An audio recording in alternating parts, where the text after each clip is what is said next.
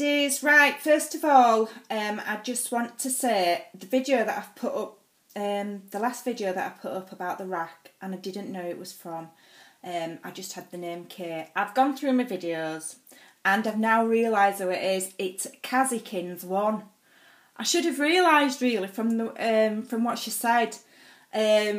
She's quite new to YouTube, that's why I didn't, and she hasn't put, I don't think she's put her real name ever on a comment.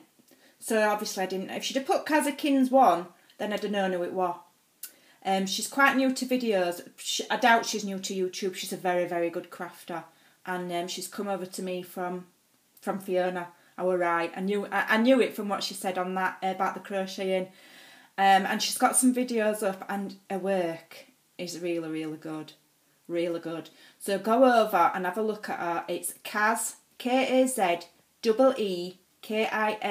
Kazeekins1. She's amazing. If you can't find her, she's on my subby list because I've subbed to her. So that's who this is from, the rack. So thank you, Kay. I now know who you are. So I do going to hunt you down, and I did. So yeah, I have messaged her and a big thank you because, as I said, I didn't know who it was from. So that's that. Right. This is now a video response. That's my video response voice. A video response to Ruth Burr's. Is it 100 subbies? Can't be, she must have more than that. I can't remember why she's doing challenge. I'm not very good at advertising for people, am I? I'm sure it's a 100 subby challenge, but I can't see that she'd only have 100 subbies because she's amazing. So I might have got that wrong. Might be something else. Oh, I can't think. I don't know, but it's an altered domino challenge anyway. Sorry, Ruth. So I think, yeah, I have to be a subber. So go on over to Ruth Burr. She's on my featured channels list.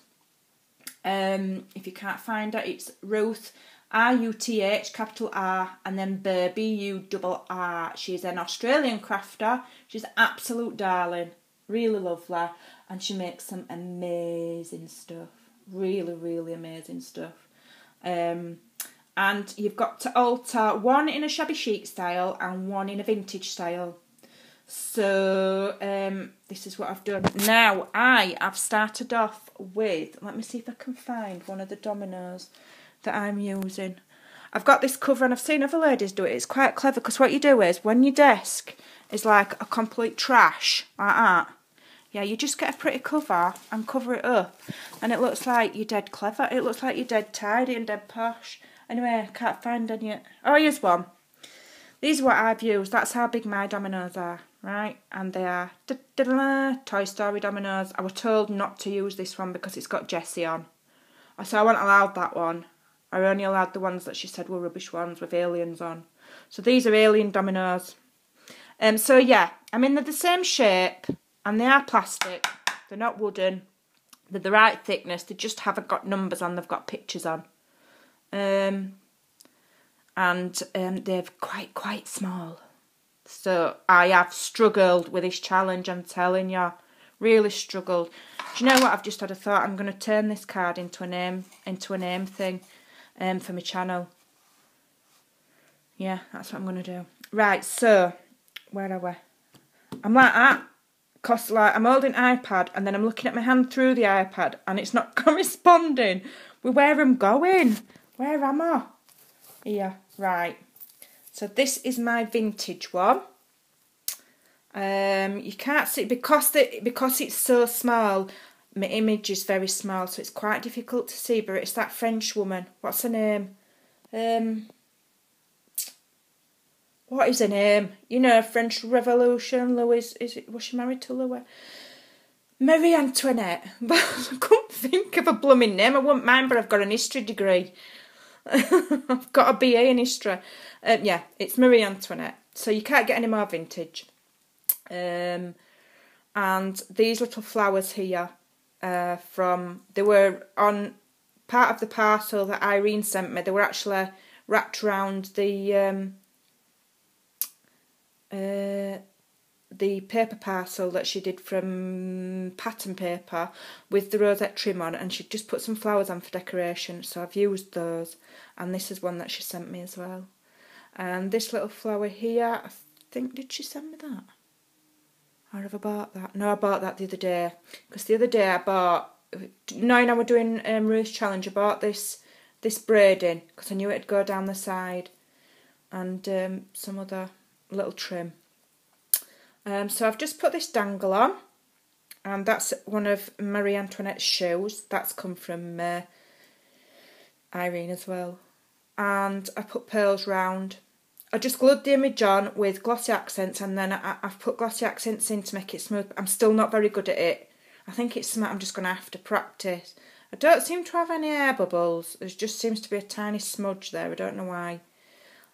So yeah, I did watch. I watched an altered domino video. Is it Luisa Diaz or something like that? Is that a name? I can't think of a name. I don't know, and it's quite a long video. It's like 40 minutes or something. I watched it and paused it and watched it and paused it while I was cooking dinner the other day. And really, if you've not done an altered domino, that is the best video, because she shows you how to put loops on and for charms and stuff without drilling. And it's just an amazing tutorial. Like I say, it is 40 minutes long, but it's worth watching, even if you watch it in 2 halves. So I've put this loop on to hang it. That's like floral wire that I've put some beads on so it's sturdy. And then I put a loop on with twisted wire, and this is actually on like a claw from a necklace fastened onto the loop, and then just a little chandelier dangle. And then I just stuck one of Irene's little flowers on to hide the claw. Like I said, that's Marie Antoinette's shoe. And then on the back, I just stuck a little bit of applique, bridal applique. It's off of some of what Irene sent me, just to cover the back and to cover where you hot glue on these things to do your dangles with and your hooks with. So there you go. That's my vintage one. So I hope you like that, Ruth. I hope it's vintagey enough.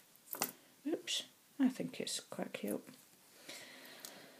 And then this is my shabby chic one. Now I have seen some at ladies. I've seen Belinda's from Koala Crafts, hers is amazing, and I've seen Dwillis's. Is it Dwillis's? No, Jeanette's. And they were lovely. Mine aren't as good as that, but hey-ho. This is my shabby chic one. And it's a butterfly. So yeah, I got a butterfly, and I cut the wings off it to separate them and glued them on the back with a space, and then around the edge I've put this pink diamanted trim. I told you I would, Ruth, put pink on it. And I'm really impressed with this. I'm just going to show you. I got it from the pound shop the other day. And what's good about it is, let me see if I can do it while I'm holding. It's diamanted trim, but look, it's in a row, they're attached with like little tiny threads. So they're not separate, they're attached. And I found them in like the hair section of, I don't know, we've got Poundland, haven't we, and Pound World. It's the smaller one. And they had purple, they had like a goldy colour, silver, and these. Now I didn't realise that they were in rows like that. Had I realised, I would have got another packet.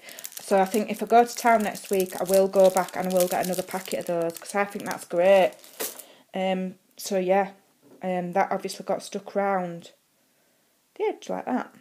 And then I've just done a collection of flowers in the middle. This purple one again was on the package that Irene wrapped my bridal applique in, so I've used that, and then just some other little rosebuddy type flowers and a few satin ones. I have put a very thin coat of gesso on just to tone that purple down a little bit, and I've put it a little bit on there as well, just to make it a bit more within the shabby chic theme, because I do tend to go off on one a bit and put a bit too much sparkles and a bit too much pink. So to keep it, so to bring it back into line for it being shabby chic, I put a bit of whitewash on it. And then this is a lace applique. Not a lace applique, it's just a chain of lace, daisies that I got the other day. And then I stuck some little rosebuds on there, in the middle. And then I've just done this. Now, I thought I were buying the seam binding. I've obviously bought the wrong stuff. It was only cheap, so I'm not bothered. I think I paid like 20p for half a metre or something. But you know, like the seam binding, and people like, they crunch it up and it looks all like creased and a bit raggedy. That's what I thought I were buying, but I've wet it and everything and I haven't done it, so maybe I've got polycotton instead of cotton, I don't know. So I just tied it in a bow, and then I've just glued it to the back in a crisscross like that. And put another, I think this is from Betsy Doodle, put another little flower on the back. So that it can, and I did cut the antenna off the original butterfly. I'll show you which butterflies they were. They were these. Where are we? They're like that, with a little body and a little clip. And I cut the wings off with my wire cutters, and I cut the antenna off, and then obviously glued it all back on again, as you do. Cut it in bits and then glue it back on again. So there we go, that's my shabby chic one.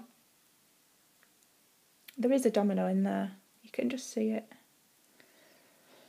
I really like that. I think that's my favourite. I'm not over keen on my vintage one, but that was the vintage one was my first one, and I really wanted to put a dangle, and I just wanted to try putting the loops on with the wires.